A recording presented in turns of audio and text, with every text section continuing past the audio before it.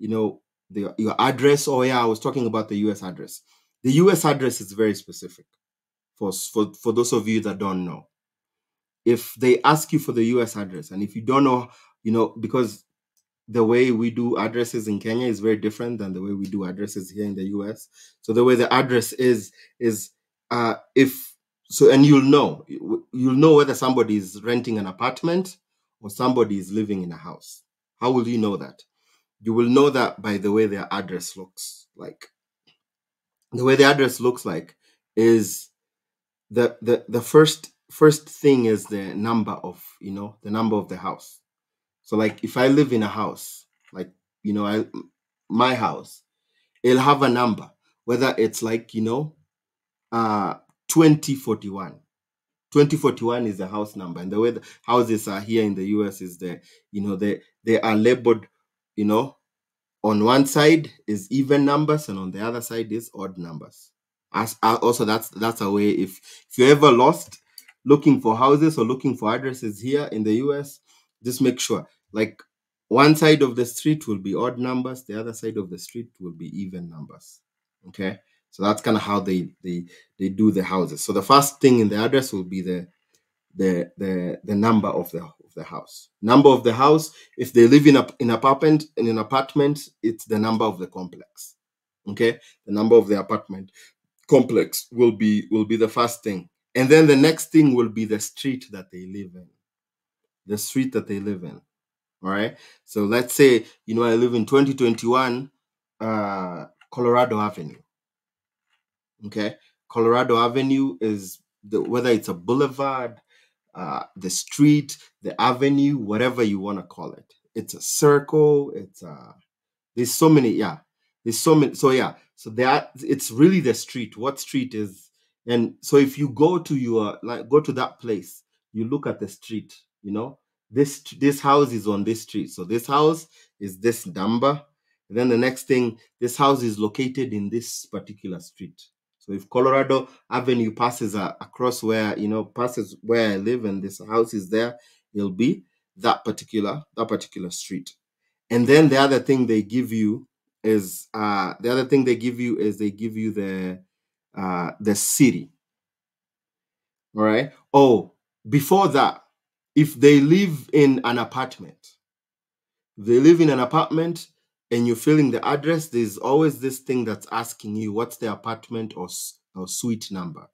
If you see somebody with a suite number, that means they're either in an apartment complex or maybe it's an office that a building with so many offices. It'll have a suite number or it'll have a apartment number. So like the apartment complex is the apartment with all the apartments, which is the first number, and then the apartment number is that particular apartment. But a house will not have apartment numbers or suite numbers. The house will just have the house number. Okay, and then they'll have the city. The city is wherever that particular city that house is located. So let's say somebody lives in Seattle. Seattle will be the city. And then there'll be a zip code. A zip code is that's the way the US is it's mostly divided by zip codes. That's how the US that's how the post office is. That's how they've kind of mapped out the US. It's broken out in zip codes. One particular zip code represents an area. So if somebody lives in 2021 Colorado Avenue, remember the street number, and then the next thing will be whether it's an apartment, it'll have the apartment number, or if it's a house, it won't have anything else. And then there'll be the city. City, maybe they live in Seattle, they live in Kent, they live in Dallas, they live in Houston, they live in Birmingham, they live in whatever street that is. And then the next thing is the state. So it's in Kent or Seattle, and then the state is Washington. It's in Dallas, and then the state is Texas. It's in, it's in where? Why am Why am I blanking? It's in Houston, Texas, or it's in Kansas, Missouri, or it's in it's in Kansas City, Missouri, Kansas City, Kansas. So it'll have the state and then the zip code, whatever zip code. So that's the address. So if you see it, you'll know it. So if they ask you what's the address you're going to, you just read them the whole thing. Yeah. If they ask you for the address, just read them the whole thing. Read them the whole thing. They ask for the city, you see the city. The city is just before the state. City is just before the state. So city, state, and then the zip code. City, state, zip code. Yeah.